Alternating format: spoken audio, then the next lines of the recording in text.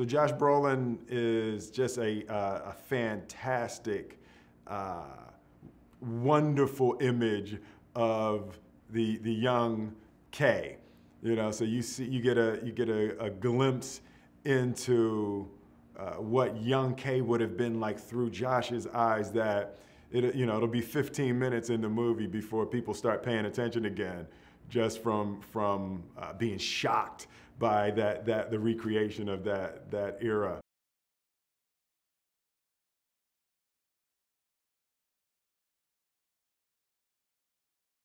Bo Welch, he ripped this thing. I walked into that 1969 headquarters, and again, it's just magic. You walk in and you just feel that thing.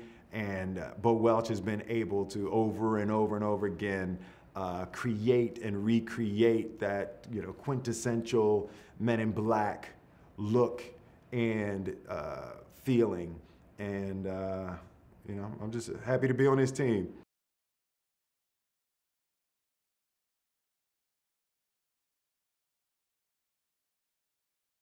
I don't even know how to describe what that shot is or what that look is. It's very distinctly Barry Sonnenfeld.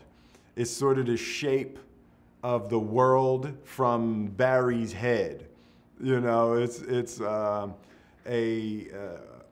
very broad point of view with a very specific sense of humor.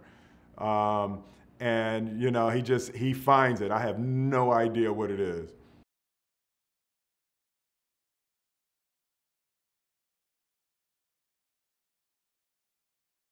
What I loved about the 60s and the creation of the 60s creatures is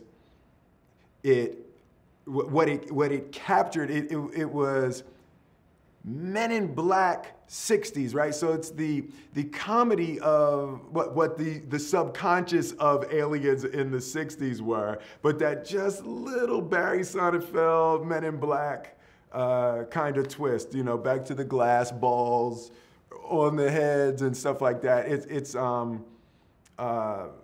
really clever design.